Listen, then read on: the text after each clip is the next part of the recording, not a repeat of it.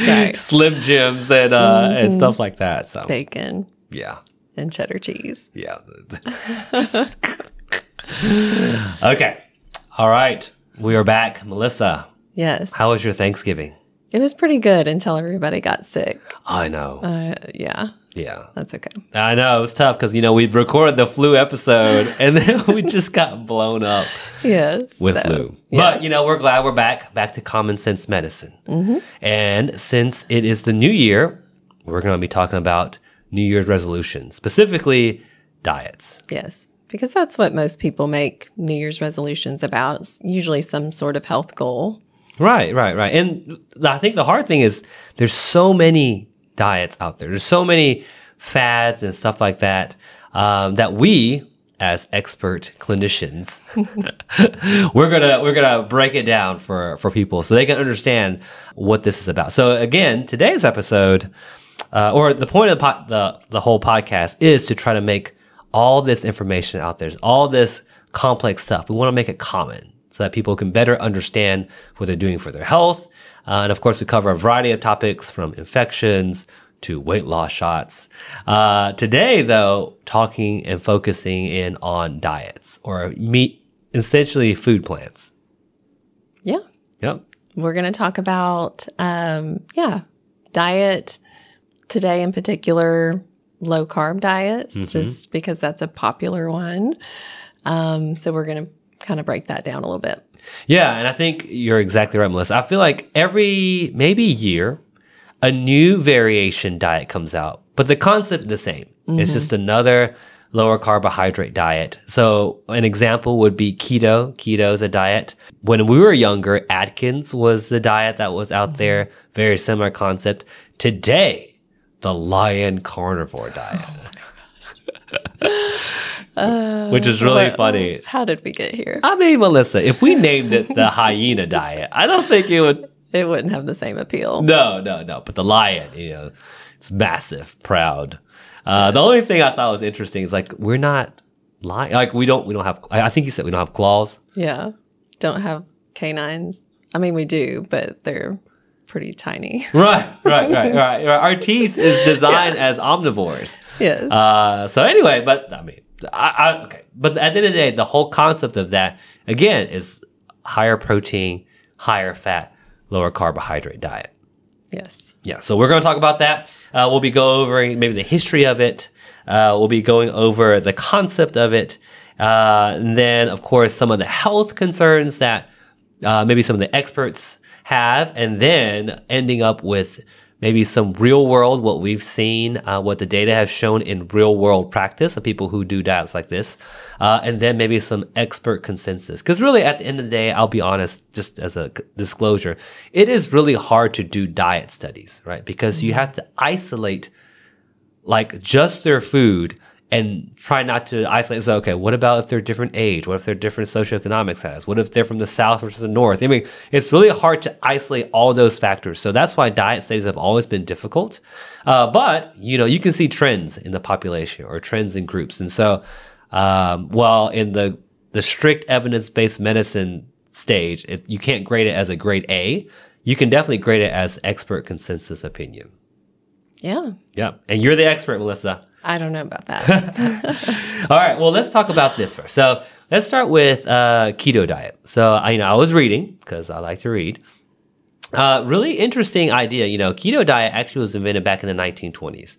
It was discovered by Madame Curie. So Madame Curie, for people who don't know, is like the radioactive physician scientist from Poland, then naturalized to France. Brilliant lady, won 2 Nobel Prizes in 2 different categories. Really, really brilliant. But what she was trying to do is they were trying to cure epilepsy back in like the 1920s. And so obviously you didn't have medications for epilepsy at that time. And what they discovered is in kids or adults, when they don't eat a lot of carbohydrates and they get them into this ketosis state, their epilepsy seems to improve significantly. Now that was essentially the start concept. Over time, we started having epilepsy drugs. We don't need that anymore, but it has come back again. All right. Yes. Atkins diet, very similar. Started back in the 1960s, 70s. by a cardiologist, Dr. Atkins. And same concept, high fat, high protein, very, very restrictive in carbohydrates. And they found out that people seem to lose a lot of weight with this. And again, the key, Atkins didn't say it, but it was ketosis, right? So, Melissa, do you want to tell them what ketosis means or is? You go ahead. Oh. All right. So your body uses two different sources of energy, two main sources. The first one, of course, is sugar. And so whenever we eat carbohydrates, that level is always in the bloodstream. So you always have access to sugar. And so your body never needs to use the other form. But if you eliminate sugar or you just don't eat, so let's say you're caught in an island somewhere, right? And you're starving and you're hungry. The first 24 hours on that island, you will use your glycogen storages. So those are storage sugars in your liver, very easy to access, and your body will go through a process called gluconeogenesis. See, girl, it just sounds so smart. And it makes sugar in the bloodstream. But after about 24 hours, when you're out of that source, your body then shifts to something called ketones. So ketones are a source of energy that mainly comes from fat. And so when you do that, your brain can still use ketones, just like you can use sugar. But then essentially this is what people say, I am starting to burn fat. Now this happens a lot when people fast. So if you get stuck on an island for 24 hours, you're going to be in a fasting state, usually within 24 of 36 hours. If you're fasting for religious reasons. So some people will do long fasts, like the Daniel fast, which we'll talk about that in the next episode. But the idea is your body is using this source of energy, which is mainly coming from fat, which is what it's meant for. Back in the day, we would have periods where we would fast. The crops don't grow well. You're not eating well for 3 weeks. Your body will use the energy it's stored in fat for that. The idea of keto and Atkins is to try to keep you in that state for a long time. So if I don't give it any more sugar, or if I don't give it, but I only give it proteins and I only give the body fat, then the body will have to continue to stay in that ketosis state. And hence people start losing weight. Yep. Yeah. And I think that's why these diets have been shown to be very effective for weight loss, and that's why they're used. People like to see those fast results. And so a lot of times that's, the first appeal of it. Now, a couple of things, Melissa, I think when people started seeing this was obviously in the United States, we've been doing this low fat diet for a long time. And these people came in with, hey, we need to add a lot of fat, sometimes 30, 40, 50% of the diet. I mean, as a clinician, when you hear that, what is your first response? I just worry about people's arteries. Yeah. I mean, that's a lot of fat, and yes, we need fats and healthy fats, but there's always too much of a good thing. Yeah. Okay. Well, I mean, you said that buzzword, Melissa, because a lot of people want to know. Okay. So what is considered, I guess, a healthy fat? Well, people are, okay, we're going to increase fat.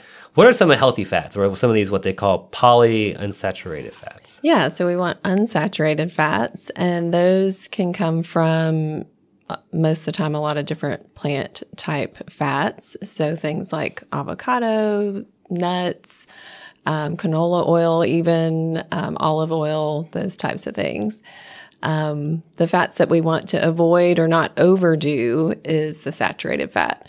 And that tends to come from the fattier animal products, things like high-fat dairy, cheese, butter, ice cream, everybody's favorites, and then some of the fattier meats too. Yeah. And that's actually really, really important. I think, while it is hard to link, again, like we said, diet studies are really hard.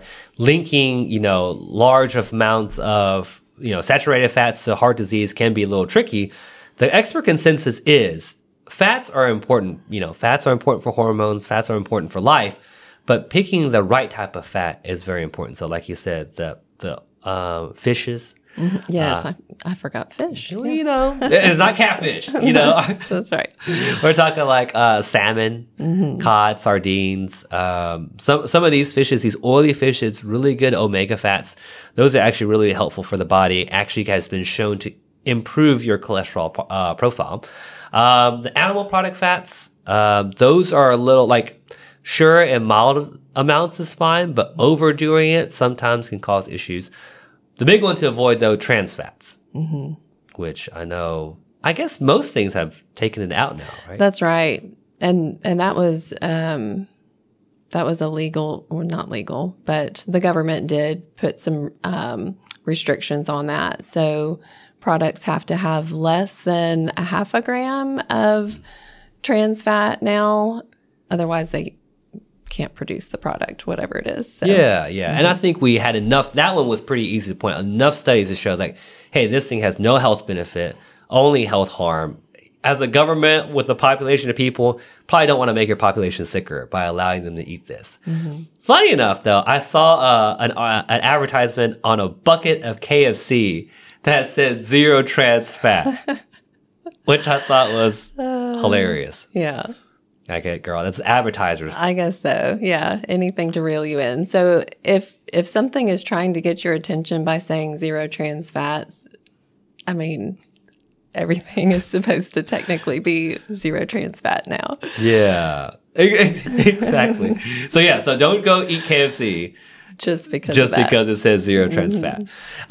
So again, I guess going back to this diet, the concept is, and people listen to our last podcast, the concept of the diet is we lower carbohydrates, lower insulin, stimulate a fasting state. And obviously, if we do that, then weight usually goes down. And I think in the real world data, we've seen that people seem to lose relatively quickly on the ketogenic diet. But the problem is, the long-term study, 6 months, a year out, it does not seem to be any more superior as far as a weight loss thing than, say, any other diet that works on calorie restricting. Right. You may see a little bit quicker drop in the beginning, but overall, they all kind of level out and it evens out in the end. Yeah, and that's always the hard part because I think a lot of, our big thing here is what can we sustain? What is a sustainable type of diet? And, what I think most patients and most people struggle with is just this yo-yoing, this fluctuation. I jump on another one. It works really, really well because, I'll tell you a funny story. I saw, the moment we started talking about carnivore diet, it popped up on my Instagram. And this guy was showing a video, right? And he's like, I used to eat whatever I want, Twinkies and, bagels and all sorts of, essentially junk. So he wanted to try the carnivore diet to see how he would feel. And so first day he had 2 grass-fed, fillets for breakfast and dinner and some ground turkey. Breakfast and lunch and then some ground turkey for dinner. And he drank lots of water because he was really thirsty. And the next day he felt amazing. Which, okay, but I feel like it's not so much the meat as in he just stopped eating bad foods. Yeah, you just cut out the junk and drink some water and you'll probably feel better. Yeah. And I think, I guess the moral of the story is most people, if they try something like that, whether it's keto or paleo or Atkins or some of these kind of lower carbohydrate or low carbohydrate diets, the initial importance is just you're avoiding bad stuff. Obviously, if you're on a ketogenic diet, you can't have pizza. You can't have donuts. You can't have Snickers bars. You can't have things that don't exist in nature, essentially.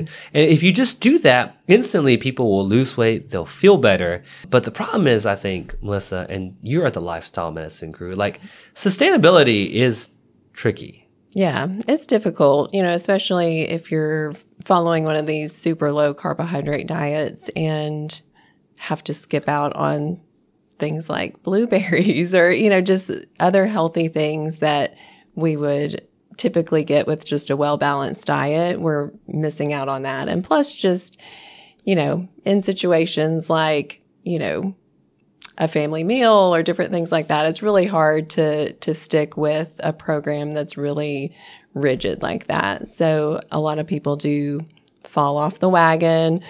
And a lot of what we see when that happens is people will gain their weight back pretty rapidly and sometimes even more weight than they lost. And then they kind of just yo-yo. So they'll try it again later on saying, I did really well with it the first time, lost, 30 pounds or whatever. but then it's just kind of a cyclic thing. So they'll go back to it, lose the 30 pounds again, and then fall off for whatever reason, gain it back. And it's just a back and forth cycle. Mm-hmm. Yeah. And that gets really tricky. And I like what you said. I mean, you know, Atkins, when it first came out, it was wildly successful. I mean, they were building like Atkins workout diet, like kind of like Weight Watchers has those buildings. They were building Atkins ones all over the place. But the hard thing with Atkins versus Weight Watchers is you just have to be so restrictive. Mm-hmm. And so, right, you go to Thanksgiving. We just had Thanksgiving. Delicious food. You know, grandma makes this pecan pie and she's like, you've got to try a slice. And you can't. Mm-hmm. Right? Or you do. And then the moment you do, you're like, your body's like, I have not had this. Right. And so you end up, you know, kind of overeating. If you think about it, you know, I was looking at, you know, okay, so what would a ketogenic diet on a day, a day look like? It's like, you know, I wake up, I have, you know, bacon with some eggs, and some more bacon. And in the middle of the day, I had a snack with a Slim Jim. And then for lunch, I had steak, and that's it. And I was like, oh my goodness, you know, and then for dinner, I had chicken breast, and that's it. You know, and then for evening snack, I had some pork rinds. And then I had another like protein shake in between. And you're kind of like, wow, that's really, really difficult. Mm-hmm. That's really hard to keep. And that's really hard to do every single day.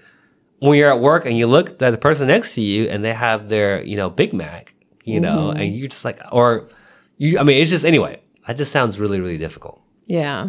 Yeah. And, you know, really carbs, we didn't get into an obesity epidemic with good, healthy carbohydrates. Mm-hmm, mm-hmm. No, you know, this isn't happening because of fruits and vegetables and whole grains and beans. It's happening because of processed carbohydrates and processed foods, you know. Right. So when we're looking at these different types of diets that are successful for weight loss, one kind of common thread is they do eliminate the junk. So those really refined carbohydrates, those really processed foods, we're getting rid of those first. And that's where a lot of the weight loss can come from in and of itself. Mm-hmm. You told me yesterday something about grandma. What was that thing you said? Oh, yeah. I've heard that if your great-grandmother would not be able to recognize the food, you shouldn't eat it. Mm-hmm. So, like, would your great-grandmother, when she was, like, growing up as a child, recognize a Cheeto? You know, just things like that.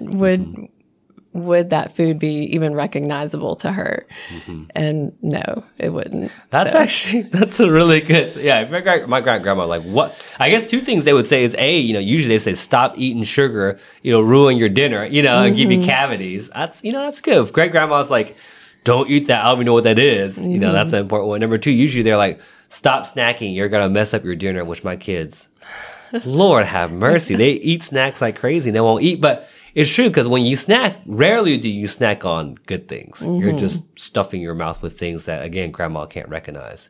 So those are actually really, really good, like, bullet points. Yeah, yeah. So, okay. Well, I guess to wrap up our podcast today, you know, we talked about the lower carbohydrate diet.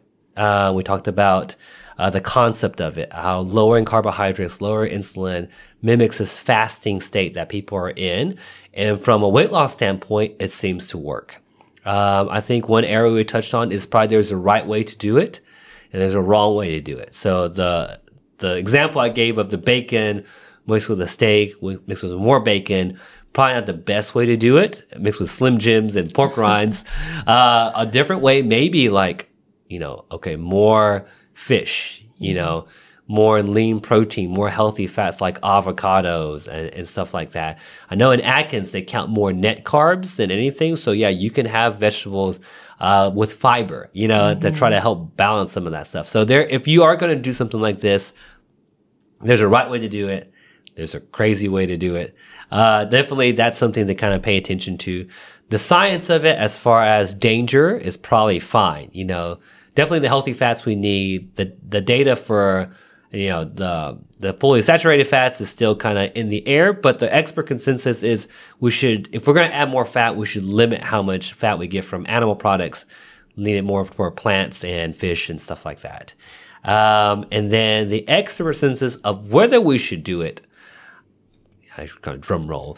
I think, like we brought up, it's all up to you. Like if it's sustainable to you I would even say if you and your family can eat this way, then it might be something to think about. You know, it might be something that will work because, again, the safety data is fine. You will lose weight on it, mainly because you're eliminating out of junk, but it might help you improve the quality of your food too. If you're looking for grass-fed beef, you're looking for freshwater salmon, you know, stuff like that, or fresh caught salmon. But if it's something that is like you're the only one that can do it, your kids and your husband or wife are totally not on board with this, then it might be a challenge. Right. Yeah. And you'll be back in that yo-yo cycle again. So like we've talked about before, just a lot of times it comes down to making those small sustainable changes over time. And then that adds up and it can be used lifelong rather than just something that you do periodically and cause a yo-yo effect. Yeah. We don't want a yo-yo because it's just miserable. I think people get discouraged too. They see it go down, then they can't keep it up, then it goes back up, then they get discouraged. And then I think half of our human being instant gratification nature is we're just on to the next thing. You know, we're looking for the next thing. And really, if you think about it, like so we went through the history of it, it's just recycling the same thing. Same concept. Yeah, we just add a little spin to it. You know, you can't just call it a split squat. It's a Bulgarian split squat, right? And you're like, it's not just a split squat. It's like, it's from Bulgaria. I was like, actually, I can't even name that on the map right now. But yeah, it's like we're always looking for the same thing. They're all just variations of the same thing. But so from our standpoint, I think, you know, safety is fine. There's a right way to do it. Sustainability is up to you, between you and your family and stuff like that. Yeah. Now, Melissa, next week, I think we start going to some of the maybe more studied ones like Mediterranean, plant-based, whole food. Yeah. Whole30 DASH diet. That would be a good one because that one we actually have some pretty good scientific randomized controlled trial evidence on. So maybe that is an option for people. So listen again. Yes. Cool. All right, Melissa, any final closing thoughts you have? I think we covered it. Yeah. Yeah, we hit our agenda. Yes. So on to the next one. Well, thanks again, Melissa. I hope you and your family get back to normal. I think we're on our way. Thank you. Yeah.